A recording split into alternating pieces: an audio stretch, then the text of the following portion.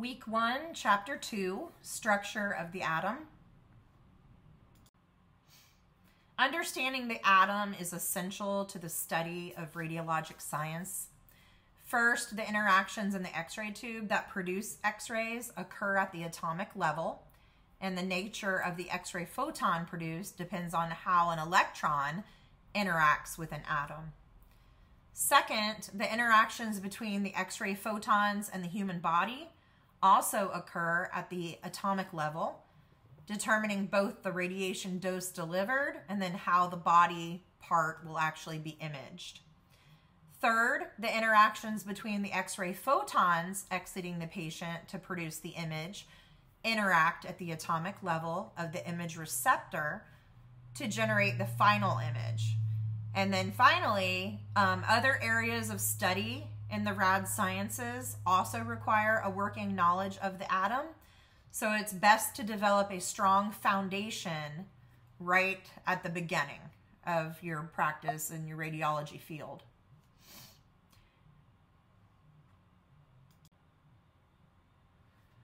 The basic atomic structure, the historical overview, you have Leucippus and Democritus of Abdera. Although it is believed that some basic ideas of atomism or atomic theory predate Leucippus, his name most often is associated with the earliest atomic theory. His ideas were vague, and it is his student and follower, Democritus of Abdera, who provided one of the most detailed and elaborate theories and is credited with expanding on and formalizing the earliest atomic theory. Democritus lived from about 460 BC to about 370 BC. The name atom comes from the Greek word atomos, meaning indivisible. Democritus hypothesized that all things were made of tiny, indivisible structures called atoms. Democritus believed that these atoms were indestructible and differed in their size, shape, and structure. He also theorized that the nature of the object depended on its atoms. For example, sweet things are made of smooth atoms, and bitter things are made of sharp atoms. Solids consist of small, pointy atoms, liquids of large, round atoms, and so on. Such ideas and theories were debated and carried forward for another 2,000 years. And if you look at the image on this slide, you can see the early Greek theory of the atom, where it shows air, earth, water, and fire. And it shows in each one of those cold, wet, hot, and dry. The English chemist John Dalton in the early 1800s developed a sound atomic theory based not on philosophical speculation, but on scientific evidence alone. His recognition that elements combined in definite proportions to form compounds led to questions about why this happened. This inquiry led into his atomic theory. And to explain the phenomenon, he theorized that all elements were composed of tiny, indivisible, and indestructible particles called atoms. These atoms were unique to each element in their size and mass. And then from this, he theorized that compounds were formed by molecules, and molecules by fixed ratios of each type of constituent atom, resulting in a predictable mass. Finally, his theory stated that a chemical reaction was a rearrangement of atoms. His theory is now more than 200 years old, but remains fundamentally valid. We know now that we can destroy the atom in a nuclear reaction, but his basic ideas were correct. Later, Dmitri Mendeleev advanced Dalton's work by organizing the known elements into the periodic table, which demonstrates the elements arranged in order of increasing atomic mass have similar chemical properties. And we can see here in this figure, this is Dalton's atom model, and it is a wooden model of the atom. The next significant advancement in atomic theory came with J.J. Thomson's discovery of the electron. This discovery resulted from the scientific community's fascination with the cathode ray tube, and this was the very fascination that led Dr. Rankin to his discovery of X-rays. Thomson was studying the well-known glowing stream that is visible when an electric current is passed through the cathode ray. This glowing stream was familiar to scientists, but no one knew what it was. Thomson discovered that the glowing stream was attracted to a positively charged electrode. Through his investigation of this phenomenon, he theorized that these glowing particles were actually negatively charged pieces of atoms, later he named electrons. Based on his understanding, he described the atom as a positively charged sphere with negatively charged electrons embedded in it, much like raisins in a plum pudding. And that's why they call this the plum pudding model. So this picture here is that plum pudding model, or also called the Thomson model. Thomson's theory was further advanced by one of his students, Ernest Rutherford. Rutherford was conducting scattering experiments by bombarding a very thin sheet of gold with alpha particles. Alpha particles are made up of 2 protons and 2 neutrons, basically the nucleus of a helium atom, and they have a positive charge. He placed a zinc sulfide screen in a ring around the gold sheet and observed the experiment with a movable microscope. With this, he observed that most particles passed straight through the sheet, but some were deflected at varying angles from slight to 180 degrees back along the path that they had traveled. So to Rutherford, this suggested that there were tiny spaces or holes at the atomic level. This space allowed most of the particles to pass through, but some particles hit parts of the atoms. Such an idea contradicted his teacher's model, and based on his experiments, he proposed a new, rather different model of the atom than his teacher did previously. His model resembled a tiny version of our solar system. He described a positively charged and very dense nucleus with tiny electrons orbiting in different paths. This model explained how some of the alpha particles could pass right through the gold sheet between the nuclei of the atoms and missing the orbiting electrons, whereas others were deflected. They were repelled by the strong positively charged nucleus. So his version was a radically new idea, but it did not explain a couple of the physical principles of nature. So if you see in this figure here, this is Rutherford's experiment of the scattering experiment setup, and it looks way different than that plum pudding model that we saw before.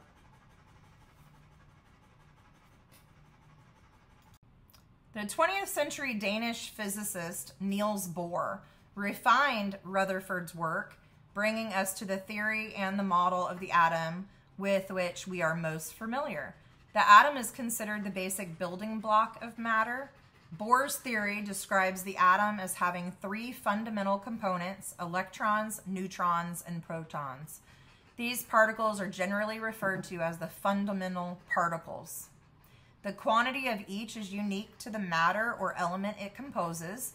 That is, a hydrogen atom is different from lead, which is different from tungsten, and so on. And you can find all of these in that periodic element chart.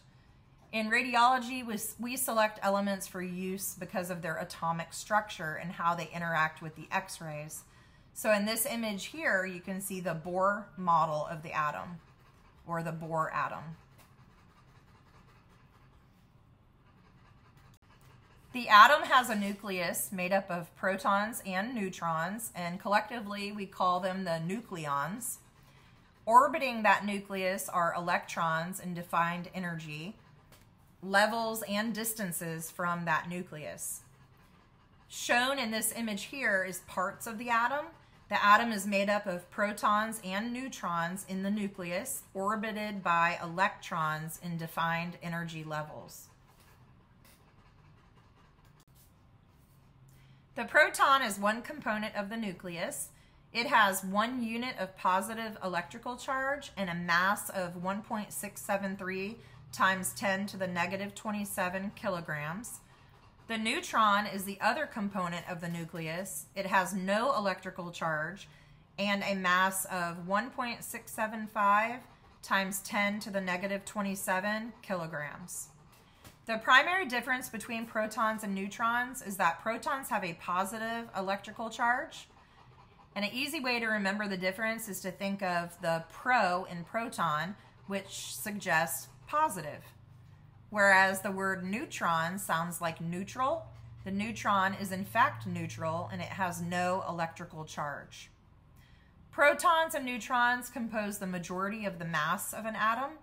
The electron is the third principal part of the neutron or of the atom. It has 1 unit of negative electrical charge and a mass of 9.109 times 10 to the negative 31 kilograms. Compared with the mass of a nucleus, an electron has very little mass, yet each electron is moving extremely fast in its orbit and has significant kinetic energy. Electrical charge is a characteristic of matter, whether it is a subatomic particle, an atom, or a large object. Remember that each proton has 1 unit of positive charge, and each electron has 1 unit of negative charge. Neutrons are neutral, and they have no charge.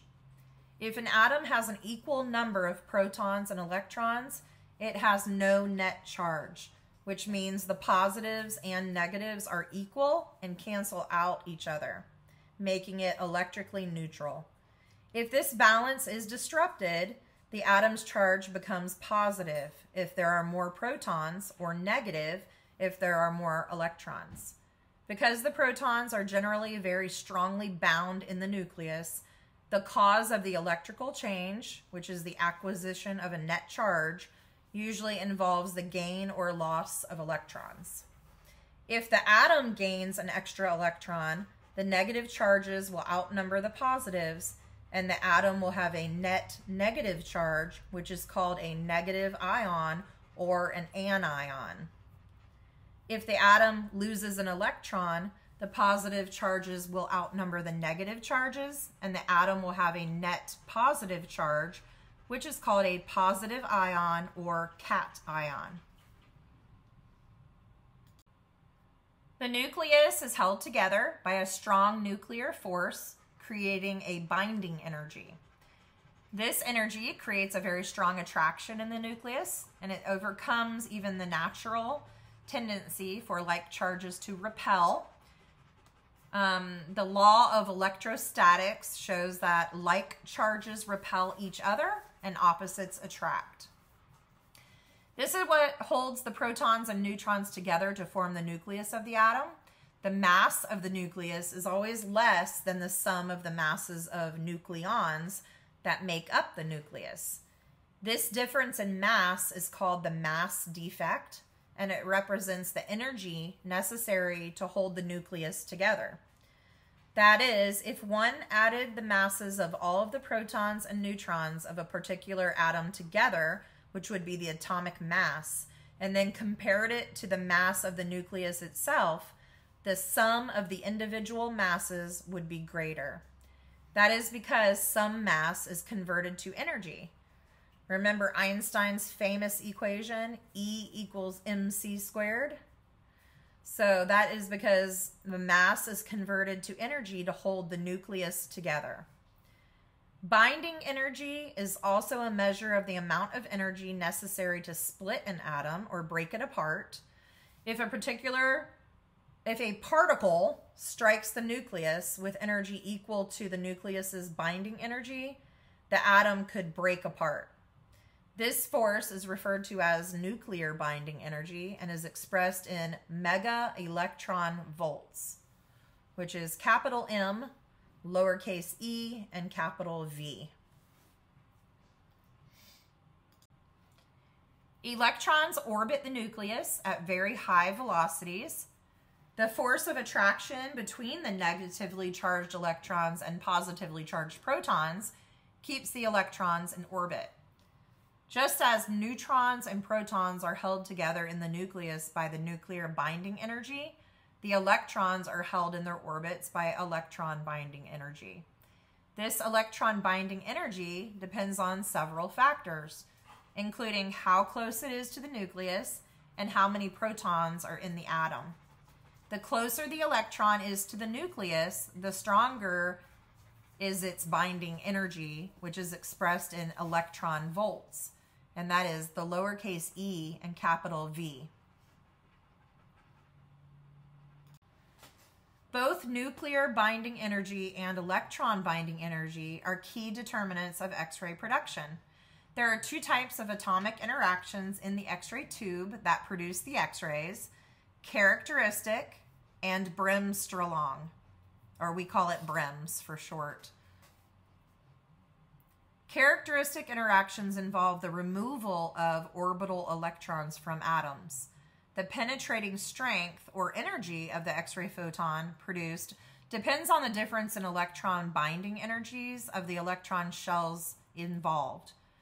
Bremsstrahlung interactions involve attraction to the nucleus of the atom, and the penetrating strength or energy of the X-ray photon produced depends on nuclear binding energy.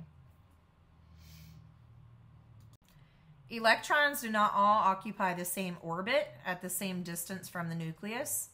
An atom has defined energy levels, each at a different distance from the nucleus. These energy levels are called electron shells, and they describe a sphere around the nucleus. Electrons orbit three-dimensionally around the nucleus. They're not simply orbiting the nucleus in a single plane, as it kind of shows here, but we just illustrate it this way in the book for simplicity. You can see here in these figures, you can see the three electron shells. The first one, you can see a first shell. The second diagram, there are now two shells. And then the third one, there are now three electrons in two shells. Each electron shell of an atom is lettered, beginning with K nearest to the nucleus, and then moving outward with L, M, N, O, P, and so on. Generally, these shells fill from the K shell outward, with the outermost shells not necessarily filling completely, just depending on the stability and the nature of the atom. Each shell has a limit to the number of electrons that it can hold. The first shell can hold only 2 electrons, and if an atom has 3 electrons, 2 electrons will occupy the K shell, and 1 will be in the L shell. An easy way to determine the maximum number of electrons that will fit in an electron shell is the formula 2n squared, in which n is the shell's number. So K becomes 1, L becomes 2, M becomes 3, and so on. The outermost shells of an atom may or may not have a full complement of electrons. Although shells can hold a certain number of electrons, they are not necessarily full. Except for the first shell, which is the K shell, a maximum of 8 electrons can exist in the outermost shell of any atom, and that is called the octet rule. Some inner shells may hold more than 8 electrons. For example, we have the M shell, and this can contain 18 electrons. If there are more electrons present, they will be in the N shell. If M is the outermost shell, it can hold a maximum of only 8 electrons. It is important to note that the outermost shell may hold fewer, but no more than 8 electrons. Think of atoms as targets, with the nucleus as the bullseye and the electron shells as the rings. Whether we are discussing atomic interactions in the X-ray tube to produce X-rays, or interactions between human tissue atoms and X-ray photons. Atoms represent the targets for interaction. There is a greater opportunity for interactions with very large complex atoms because their nucleus is larger and there are more electron shells and electrons in orbit around the nucleus. So there are more complex atoms and they're physically larger in size. There is lesser opportunity for interactions with very small and less complex atoms because the nucleus is smaller and there are fewer shells and electrons in orbit around the nucleus. So less complex atoms are physically smaller in size. Continuing to look at the target analogy, it would be easier for somebody to hit a target that is 3 feet in diameter than one that is only 3 inches in diameter. And this diagram here is the atom complexity. So it's showing the comparison of the complexity and size of a hydrogen atom, which is very, very small, versus a tungsten atom, which is quite a bit larger. So it would definitely be easier to penetrate that large atom than it would that small hydrogen atom. For classification and bonding, it's very important to get to understand a few definitions: the atomic number, the atomic mass number, elements, and compounds. So the atomic number of an atom refers to the number of protons it contains in its nucleus. Remember that in a stable atom, the number of electrons is equal to the number of protons. So the atomic number indicates the number of electrons. The atomic mass number is the number of protons and neutrons an atom has in its nucleus. Elements are the simplest forms of substances that compose matter. Each element is made up of only one unique type of atom with an unchanging number of protons. The number of atoms that form a molecule of an element will vary. 92 different elements exist in the world, and almost 24 others have been created artificially. Familiar elements include oxygen, carbon, and chlorine. 2 or more atoms bonded together form a molecule. Most naturally occurring elements exist independently in nature, that is, in a pure form, not combined with other elements. For example, we have iron, zinc, nickel, oxygen, carbon, hydrogen, and so on, all exist as pure elements. When you look at the world around you, most of what you see is in the form of chemical compounds, which are combinations of elements bonded together. For example, most common substance on the Earth's surface is water, which is a compound of 2 atoms of hydrogen and 1 atom of oxygen. In chemical shorthand, the chemical symbol is an abbreviation of the element such as H for hydrogen. The superscript number that appears with it is the atomic mass number, and the subscript number below it is the atomic number. So if you look at this chemical shorthand diagram here, it's going to show you the format. So the large letter is the chemical symbol. The top one to the left is the atomic mass number, and then the bottom one is the atomic number. Now we move on to the isos, and this refers to the isotopes, the isotones, the isobars, and the isomers. And this is a way of classifying the elemental relationships based on the number of protons, neutrons, electrons in their constituent atoms. An isotope refers to elements whose atoms have the same number of protons but a different number of neutrons. An isotone refers to elements whose atoms have the same number of neutrons but a different number of protons.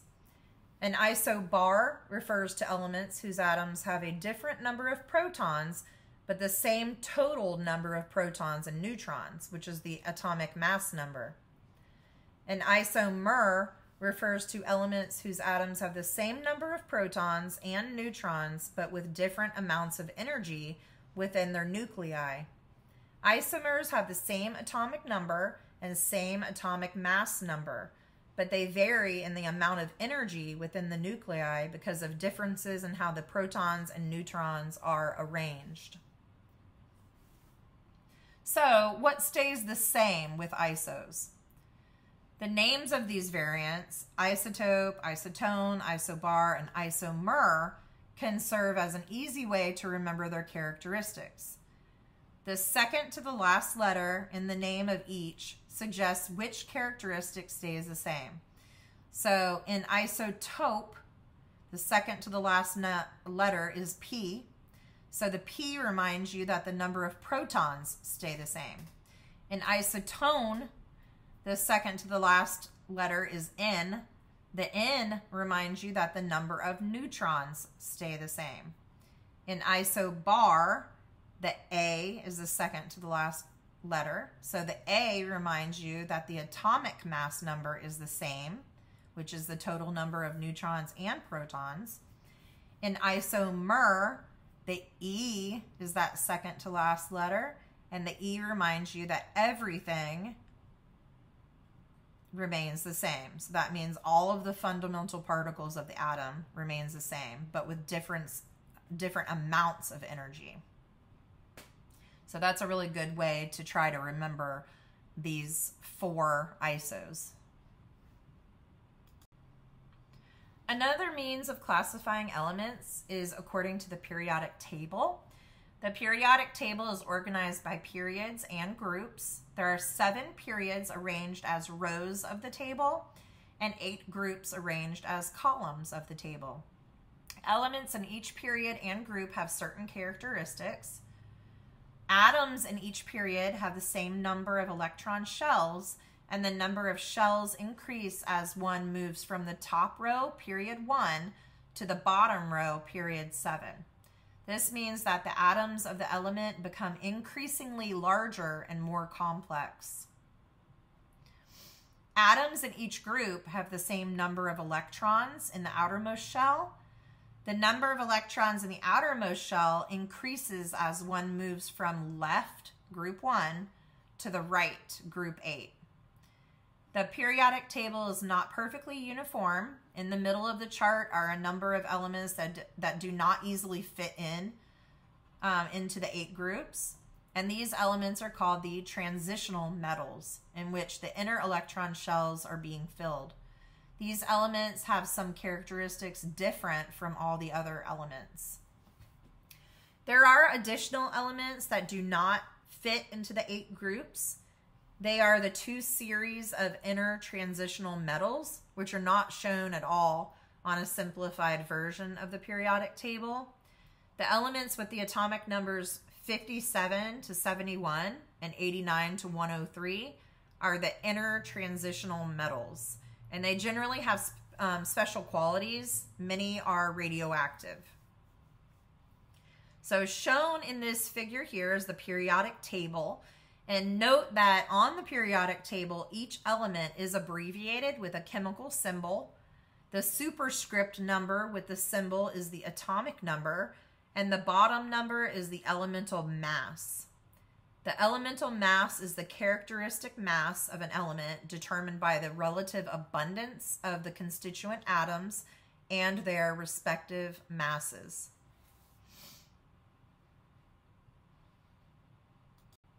There are 2 primary ways atoms bond to form molecules and subsequently more complex structures. One type of bond is called the ionic bond, and the other is called the covalent bond. Ionic bonding is based on the attraction of the opposing charges. You can recall that generally atoms are electrically neutral. That is, each has the same number of protons, positive electrical charges, and electrons, negative electrical charges. When in the presence of other atoms, some atoms have a tendency to give up electrons, where others have the tendency to gain electrons. An atom that gives up an electron then has a net positive electrical charge, which is called a cation. An atom that gains an electron then has a net negative electrical charge, which is an anion. In an ionic bond, one of the atoms gives up an electron and the other takes the extra electron. The difference in their electrical charge attracts and bonds the two together. So it is called ionic bonding. And you can see here in these figures here, one atom gives up an electron, becoming positively charged, and the other takes on an electron, becoming negatively charged, and then the opposing charges attract the two atoms together.